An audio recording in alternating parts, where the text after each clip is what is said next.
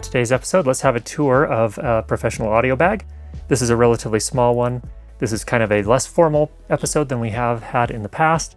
So I didn't have a lot of time this week, but I did want to do a little something that you may find helpful for those of you that haven't used something like this before. My audio bag here serves a couple of different purposes for me. Number one, for general transport. So for example, when I'm getting to a gig, this is a convenient way to carry all of the different gear, but also when I am mixing on location and I am operating the boom pole and doing the recording and the mixing, I need something where I can carry it with me, of course, and that's the second purpose that the bag serves. A couple of things that I want to run through first. This is being recorded here with the Sound Devices 633 through the Audio Limited A10 wireless system. I'm using a DPA 4160 lavalier microphone. Let's kind of run through things. First of all, the bag itself. This is an Orca bag, an OR30. This bag is designed for mixers this size, so the 633 from Sound Devices or the Zaxcom Max, really kind of a similar thing on the Zaxcom side. Pretty much the size is optimized for this bag.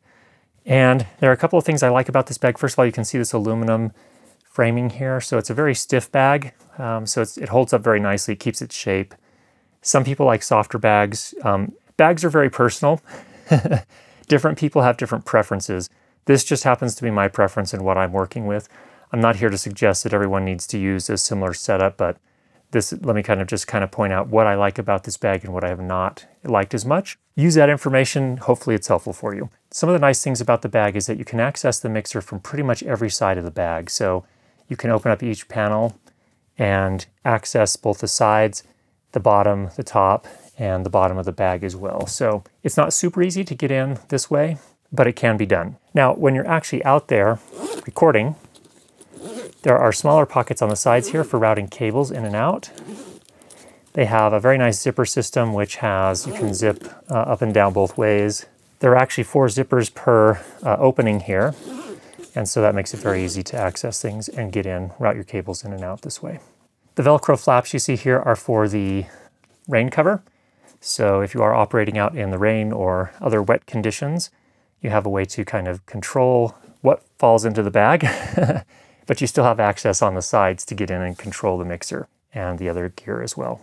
One thing I like about the bags here is they have these plastic clips here that also have nylon straps that attach here. Holds the mixer in place. So there was one occasion where I actually, it was when we were loading out, someone grabbed my bag to try and help out and the bag tipped over and kind of went flying. Fortunately, my mixer was fine because these retaining straps here held it in. So that is a nice feature as well. I am using this battery distribution system now. So the idea here is that with a single battery, and in this case, we are using what is called, it's a high Q style of battery. In this particular case, it's an Inspired Energy. It's a 98 watt-hour battery.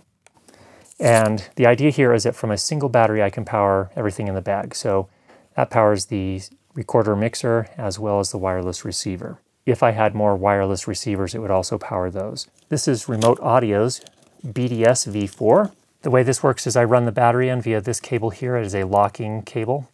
And then we also have locking cables here that run the power out to the mixer and to the wireless. A couple of other features, you can tell this what type of battery you're using, what battery technology, whether it's lithium-ion, lead acid, nickel metal hydride, and that then uses the color of the switch here to indicate the status of the battery. Now that's not super detailed, of course, and in my case that doesn't need to be. I have a readout here of the battery status, so right now I have 4 out of 5 segments remaining, so we're in pretty good shape there. In addition to that, there is also this switched versus unswitched. So one of the output ports, you can detach it from the switch. That is to say, when you turn the switch off, that port still gets power. And I have my mixer hooked up to that. So for example, at lunchtime, I don't need to be running the wireless, but I want to keep my mixer on to retain the time code. So that's the battery distribution system. It also has some other features built in where it prevents overloads and things of that nature. And the way it's designed, it's very difficult to accidentally short anything. So it does a very nice job in my testing so far. This is actually a relatively new addition for me. A little bit more about the battery system here. Again, this is called a high Q battery. It's a style of battery. And the way it works is you have this little receiver cup on the side, has its contacts here. As you can see, I really like this battery system. The size and the weight is pretty ideal for putting in a mixing bag. The HiQ has some kind of intelligence features built in, so it can keep track of how many charge cycles it's had and things of that nature. And so that if you get a high quality charger that does all those things with all those features, you can keep good track of where you're at in terms of the number of charge cycles, so you have a better idea of when it's time to switch out the batteries. The only thing I don't like about this system, and the same was true really of the NP1 style batteries, which were, I think a lot of sound mixers are still using and were kind of the predecessor to this, is that the receiver cup doesn't have anything that locks it on there. It has this rubber that kind of clamps onto the battery a little bit, but there is a chance that you can pull out of it. So that's the only thing I don't love about this battery system. It'd be really great if we had something that actually locked. Next up, we have the A10 wireless system from Audio Limited. This is a dual channel system. Right now I have just one channel on because I'm only recording with a single microphone. And this is held in place by the bag. There's this sort of stretchy nylon type of strap behind here that holds it in place. There's another one here. And so I could have 4 channels of these in here pretty easily. We also have a couple of pockets on the outside for either receivers or transmitters.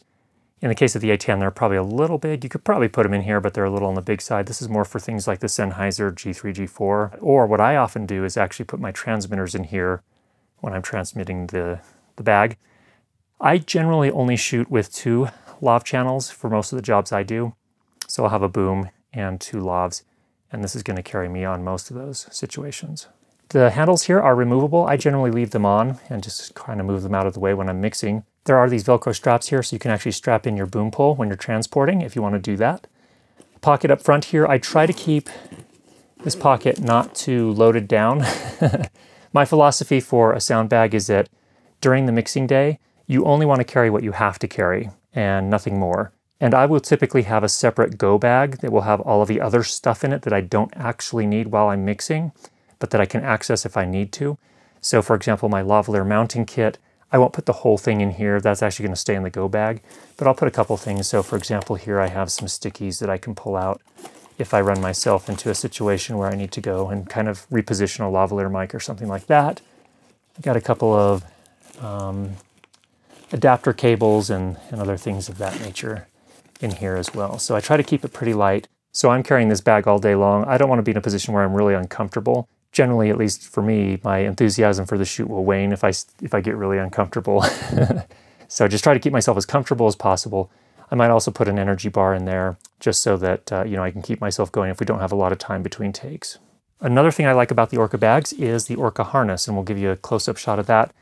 The harness is really nice. It's a vest, essentially. It has a foam material that has holes in it so it breathes, and it has a mesh around that. So the thing is that if you use a vest all the time and you get out there, it's hot in a lot of cases, and so you get really sweaty. And the nice thing about this design is that it doesn't hold on to that smell too well. And in fact, the bag that it comes in as well also has a mesh on the side so it can air out in between production days. Some really clever design there where these guys have actually evidently done some actual production work, so they know what it's all about. You have these clips here that connect to the D-rings here on the bag, and then the other clips connect up here. So the weight of the bag is really distributed across your shoulders and your waist, and it's a very, very comfortable fit. So I've been really happy with that aspect of things as well.